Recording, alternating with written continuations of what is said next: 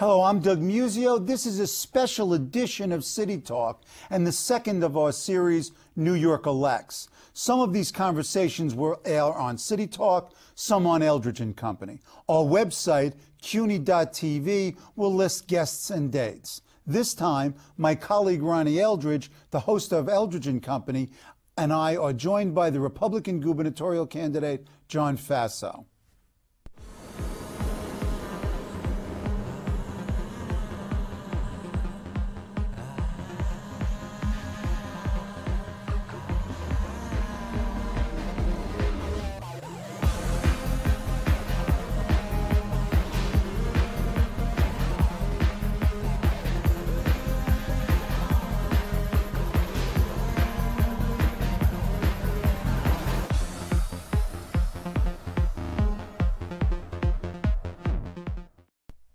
Three recent headlines capture the Republican race for governor.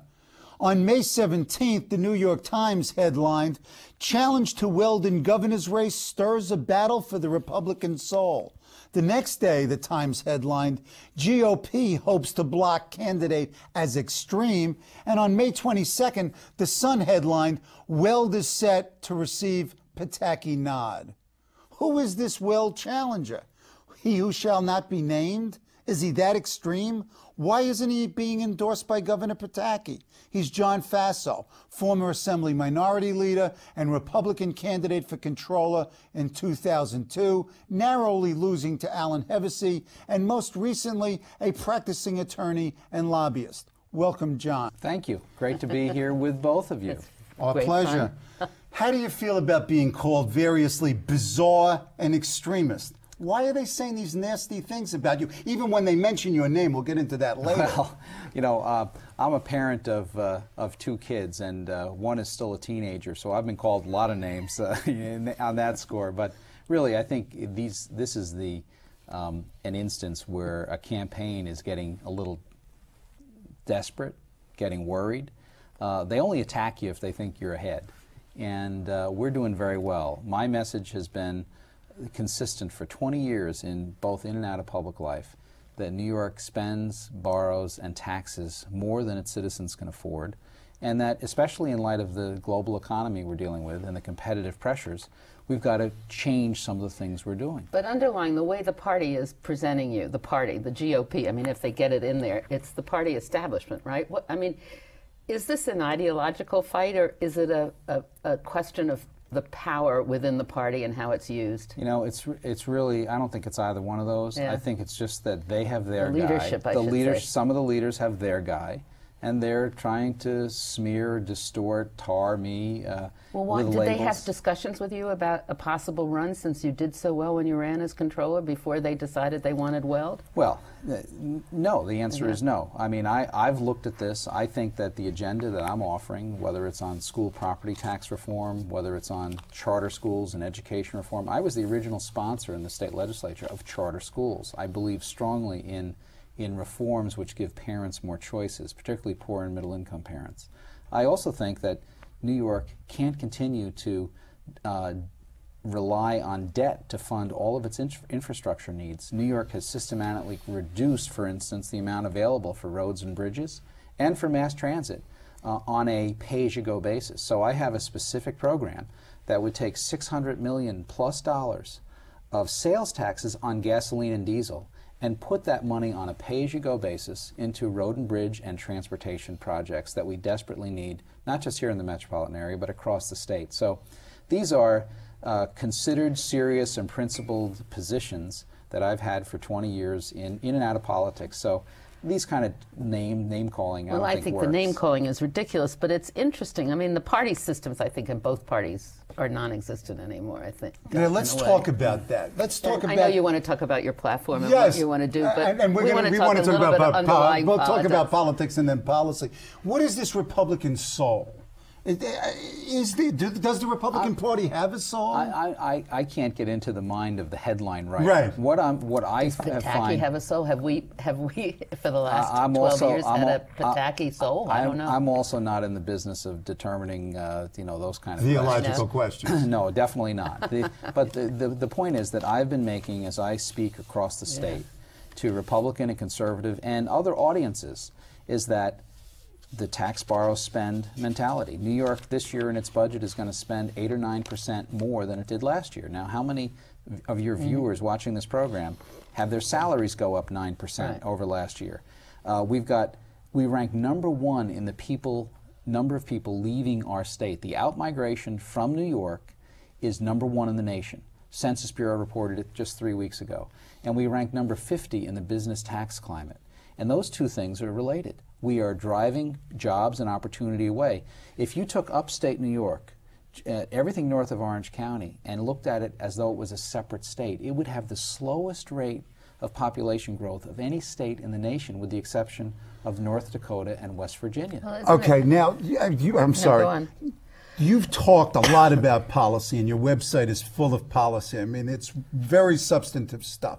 What are the two items at the very top of your governing agenda? What will characterize, for example, the first 100 days of a Faso administration? What are you going to target in on? Given the wide variety of things that you talk about, what's central here? Cut property taxes and instill spending discipline so that we're not engaging in a lot of reckless backdoor borrowing, and we're putting, again, more cash resources into the infrastructure needs that we need throughout our state. How do you address? I'm sorry. No, go ahead. well, I was going to say, aren't people? We don't have the growth above Orange County because we don't have the job potential up there. Is that related? Well, it's related. I mean, business looks at where do they locate, and they look at all sorts of things. Energy costs in New York are 1 or 2 and highest in the nation. Workers' compensation are the 72% above the national average. Liability costs, property costs, state and local taxes are 72% above the national average. What do you do about? I'm sorry. So all of these things, it's not just one thing. It's the totality of all of these things. I mean, I get the impression that New York State is an older state. Of course, I mean, we've got the city, and people like me have always lived here, so I don't have the same understanding. But it's an older state. Right. We're not part of the agribusiness, this internationalization of agriculture, are we? I mean, our dairy farmers and all the small farmers, you go up to, what's Delhi? What county is that? Delaware. Delaware County. My mother-in-law lives in Delhi. I love Delhi. I love it. But Agri- Delaware County has all these former farms that are now agriculture. Ronnie, agriculture is still actually a big thing. One of the largest industries in New York State. Is it growing? State. It's not growing, but again, agriculture is adversely affected by high real estate property taxes, which are just devastating. In New York, whether it's education costs, and I've got specific proposals on how to rein in the growth in education costs and direct more money to the classroom, whether it's Medicaid reform, where New York is alone among the major states requiring a portion of the Medicaid burden in this state to be paid by New York City taxpayers and by county property taxpayers outside of New York City. So there are a lot of things. New York always had this kind of smugness, arrogance about it, collectively. I'm talking about for 50 years, that we could borrow more, spend more, tax more because we were New York. Well, people don't have to be here if they're in the financial businesses. They can be in Charlotte, North Carolina. They don't have to be in New York if they're in a Wall Street or insurance business. They can just as easily be in Connecticut or some other business center around country, or a different country. Right now, New York State, Central New York, outside of Syracuse, is in competition with North Carolina for the location of a $1 billion Bristol-Myers manufacturing plant. That would be a spectacular plant for Central New York, thousands of well-paying jobs. The biggest disadvantage for New York is our high property tax, high energy costs, and workers' compensation. And, you know, this is the kind of thing that, you know, your viewers on this program may not be accustomed to hearing a candidate talk about workers' compensation and the nitty-gritty. One of the things I bring to this race that none of the other candidates, Democrat or Republican, certainly not Mr. Spitzer or Mr. Swazi, and certainly not Mr. Weld, whose experience is in Massachusetts, and it's 10 years old. My experience is, for 20 years, has been delving into all the nuance and the intricacies of New York's issues. Why, when you say you want to, I'm sorry. Go ahead. When you say you want to change the workman's compensation and limit the payments, I think, to $550 50 months, is that what you said? 500 weeks. 500 weeks, I meant weeks. Yeah, right now we what have... What happens after that? Well, what you have... Explain that whole process. There's a category called permanent partial disability. Right. That represents 14% of the claims for workers' comp, right. but it's about 70% of the premiums that employers pay because it's open-ended. And for over 40 states have limitations on permanent partial disability based upon the severity of the injury, which is analyzed based upon objective medical standards that are commonly used by the person who's so badly injured that they can't work, then and that that's person 10 years of the workman's comp, that right? person then ultimately they go on to permanent disability, correct. But because of the unlimited nature of the current permanent partial disability, there's no real incentive ultimately to get off. And we actually in New York State have a system whereby people are collecting pensions and still getting workers' comp. So no one ever intended workers' comp to be paid while you're collecting a pension.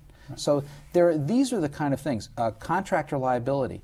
We have something called strict liability for contractors. The rebuilding of the World Trade Center and all of the housing projects that we know we need here in the New York City metropolitan area, those costs are escalated by enormous amounts, in the tens of millions of dollars, because of strict liability, not by WICS, but by the liability costs that only New York imposes on contractors that build it. Because if someone is injured at a work site under New York law, they are automatically liable, both the operator, the employer, and the owner of the property. You can't even put in a defense. So if the employee went up and violated the rules in terms of safety procedures, or came back from lunch and was drunk or otherwise inebriated, the fact is, if he falls, the employer is still liable under New York law. But that doesn't seem to inhibit the development. Well, actually, what it Not does... in New York, I don't know about. What it does is it makes it much more expensive. And the cost of housing is really a problem in this state and in the metropolitan area.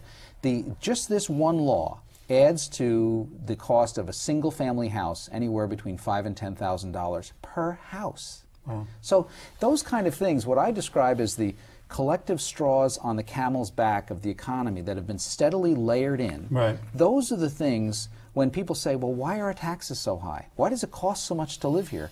Those are things that you have to address. Let's move away from straw to logs on the camel's back. Talk to me about your... I didn't grow up in a log cabin, though, I can tell you that. The campaign for fiscal equity, something very heavy. Yeah. How would you address the equity court rulings as governor? You're elected, you in office January 1st. What do you do about this? I would propose that more state funds over a stream of years go towards high needs districts based upon open and transparent, objective formula criteria, like, for instance, the number of children who are receiving reduced or free lunch, right, based upon the poverty index of the parents. What about New York City has a very high rate. That's right, and so New York City and Mount Vernon and Buffalo and places like Yonkers and Hempstead would get the lion's share of those additional resources. What are you talking about in terms of money? We know that the CFE has laid out certain values between right. 4.5 billion and 5.9 billion. And what's your attitude toward that as governor and as a candidate? My attitude towards that is that this is the problem when the courts get into what is intrinsically a political question in terms of how you negotiate through a democratic process with elected officials a school aid formula. Now, there are a lot of problems, and the CFE plaintiffs are correct in terms of the problems with the non-transparency and the way the formula is politically rigged. But the question is this a better solution? Now, just to give you an example of what the consequences would be, if you took a $5.6 billion judgment, which the court said and the masters said you have to pay, you're the state, you have to, or state and city have to come up with 5.6. If you extrapolated that throughout the whole state, Buffalo, Syracuse, Rochester, Yonkers, Mount Vernon, all these other districts, the number isn't 5.6 billion, it's about 9 to 10 billion. Now, the question is, well, where does that money come from? There is no treasure chest buried in the Capitol lawn with that money. It would have to come from about a 30% increase in the income tax, because today the income tax generates about $31 billion at the state level. 9 or 10 billion more is about 30% more in the income tax. But what about, you're the governor. You're sitting in that office and you've got this court decision. What do you do? I mean, you're saying raise the aid to New York City and other jurisdictions, but you're not. What are you doing with the decision? Are you going to appeal? What? Well, the decision, it's unclear now as to whether there's finality on that decision, and it's not clear in my mind as to whether that is the final judgment or not. Courts' rulings need to be respected. On the other hand, the prerogatives of independently elected legislatures and governors have to be respected too under our three-branch system of government. The courts cannot order the legislature or the governor to either impose a tax or appropriate money. So the question still comes down to, if you have to come up with 5.6 or 8.6 or 9.6 billion in additional dollars, where does the money come from? Now, if the Court of Appeals rules that the lower court ruling holds, then they are telling you your constitutional interpretation is incorrect in terms of the branches. What do you do as governor? Let's cross that bridge when we come to it. But it raises an interesting question as to how you would act as governor, because you said that you felt that the courts had no place in a decision like this.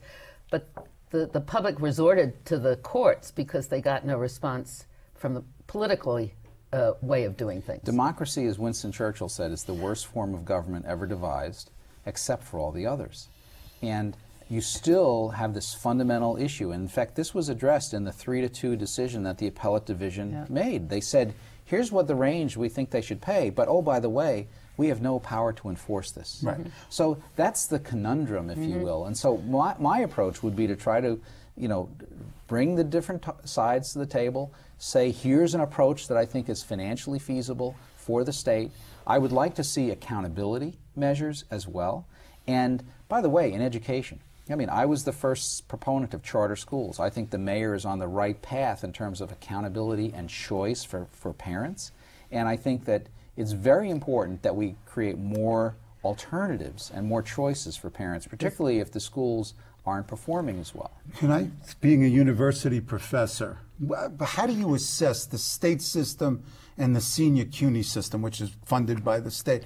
What do you have specific plans how you can enhance higher education in New York State, or at least reform it if it's not being enhanced? Well, I think there have been remarkable changes that have occurred at CUNY in the last 7-8 years. I mean, I think it has become, again, when I was growing up, people would always say how CUNY and places like Hunter and Baruch and places like that just had these marvelous educational institutions, and the story is a legion of all the graduates of those institutions from the 40s and 50s who became famous in whatever their chosen profession was. But let's face it, it declined. It was really in a state of decline. And I think the changes that have been made in the last few years with Mayor Giuliani, with Governor Pataki, now with Mayor Bloomberg, I think those have been productive.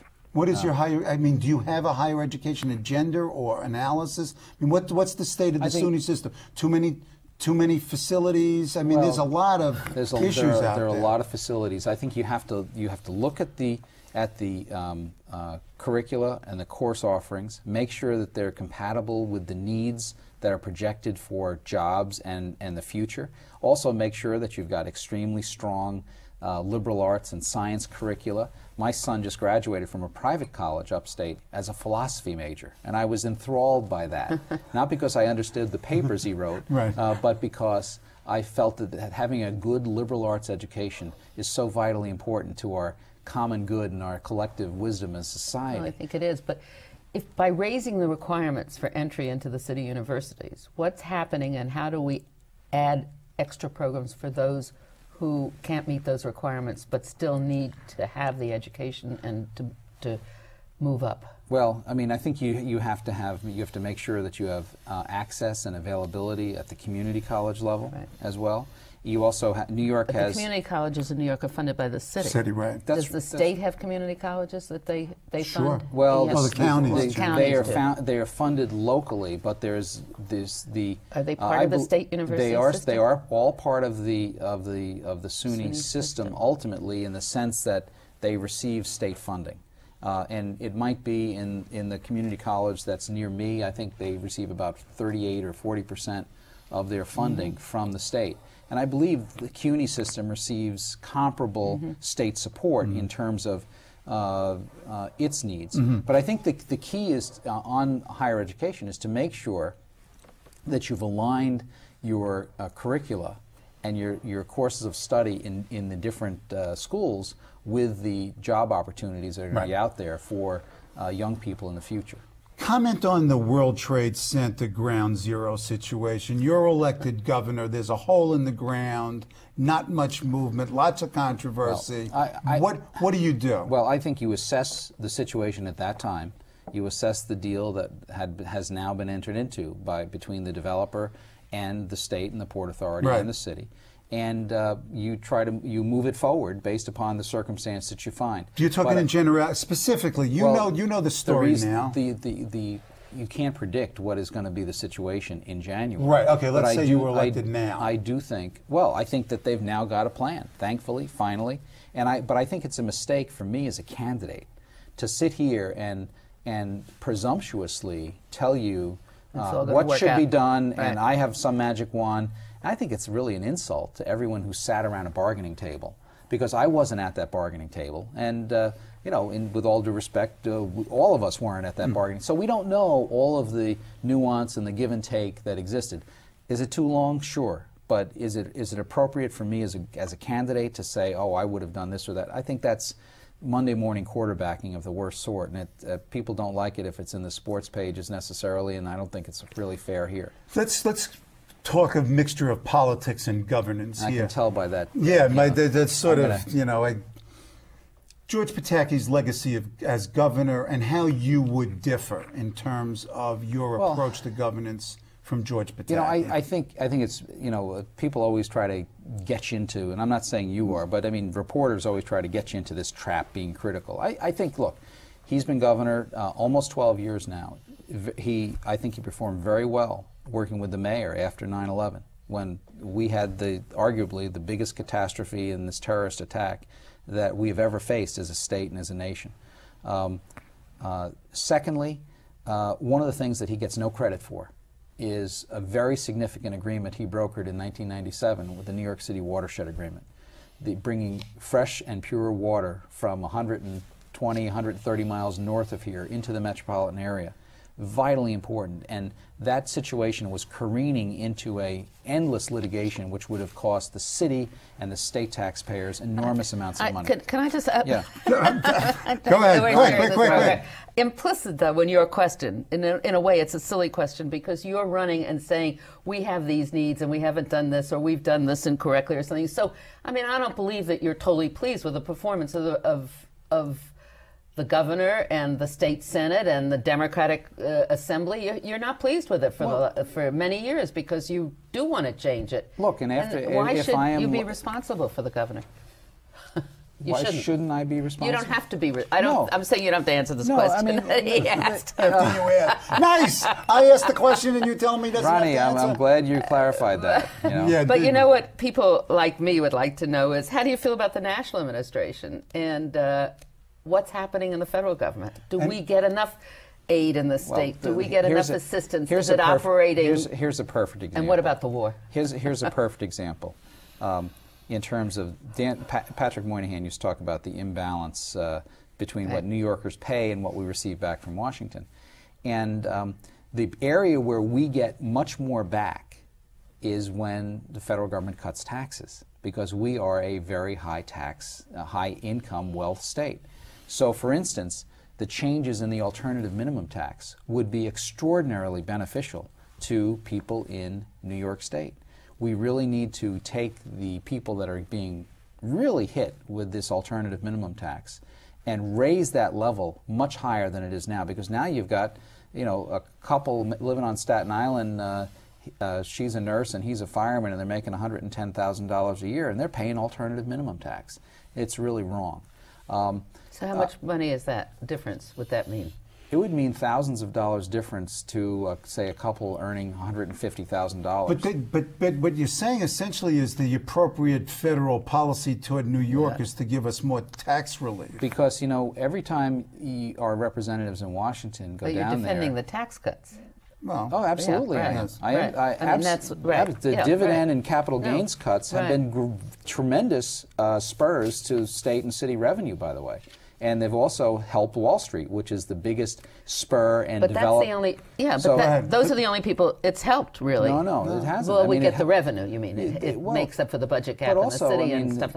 you know, people that have 401ks, people that have retirement plans, I mean, this is helpful to them. I think that one of the things that I think a lot of the people on the left don't understand is that outside of transportation, New York always loses on any of these things. So when I hear, you know, one of our representatives say, let's have this new program for XYZ, they are implicitly saying, New York, let's send $1 down to Washington so we only get 80 cents back.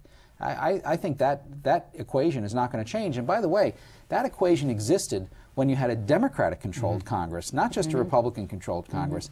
And because of our decline in population relative to the rest of the country, we're going to even lose more congressional seats after the next census. So where New York really does well with the federal interchange is transportation. 1/3 of all the people in the United States of America who ride mass transit on a daily basis ride the MTA. That's an astonishing number. Right. And one of the big things that I want to do is I want to put more pay-as-you-go financing in for roads, bridges, and transit projects. Right. Yes, We need to improve the signaling, the communication, the switching. They're using 1920s technology installed by the Westinghouse people to make sure trains aren't running on the same track. That can be so modernized, and it can save money, and you can lower labor costs, and you can lower delays. So I'm a very big proponent of If you were improved governor, what would you do transportation. about immigration and If I were- undocumented? Well, the governor can't do much about Well, immigration. we do state things about. Well, very little, Right. really. I mean, it's a national issue. I do think they have to have more secure borders so that we can staunch the flow of illegals, but I think we also have to have a policy which says, let's welcome people who want to come here to work. Let's welcome people who want to come here and raise their families and earn a better living. That's how my forebears came here from Italy and Ireland about 100 years ago. And so I think we should be very respectful of that. But I also think we shouldn't just say, oh, open up, forgive anyone who's here, the law didn't matter, because I think that means that the law is a nullity. And it also is disrespectful to the people who did stay online and who did follow the procedures. I also, though, someone, I can't remember who said this recently, I'd love to have anyone who's a scientist, a professional, make it easy, really easy for them to come into the country. Okay, we have to stop. I know you're having a good time. I know you don't, you're a wonk. That's what you are. It was a pleasure. Thank you.